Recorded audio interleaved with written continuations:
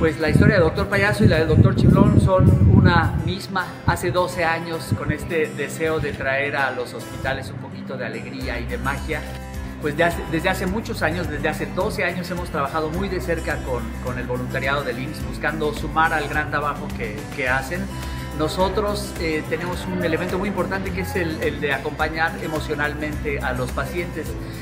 Creemos que va de la mano con el gran trabajo que hace el voluntariado de buscar además actividades lúdicas para entretener a los niños, para empoderarlos, ser sus compañeros de juego durante el tiempo que están hospitalizados. Pues les agradecemos muchísimo, la verdad. Gracias por ese tiempo que hacen para estar aquí con nuestros niños, para alegrarles el rato, y pues nos encantaría que volvieran pronto.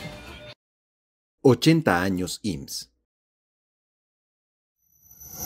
Instituto Mexicano del Seguro Social.